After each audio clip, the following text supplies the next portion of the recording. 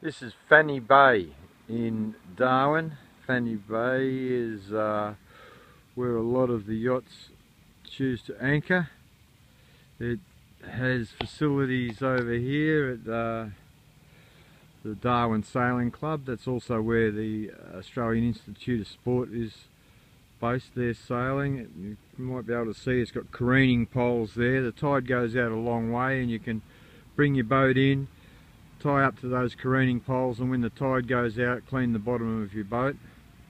Like I said, the tide goes a long way out here, and Sundowner's in there. She's only got 4 feet draft and it has to be that far out. On springs I have to go out further, well out the back. So the disadvantage is it's a long way into shore. You can see over there's Darwin. It's a short bus trip or about a 1 hour walk from here. The main shipping channel runs in behind that headland there. And that's it.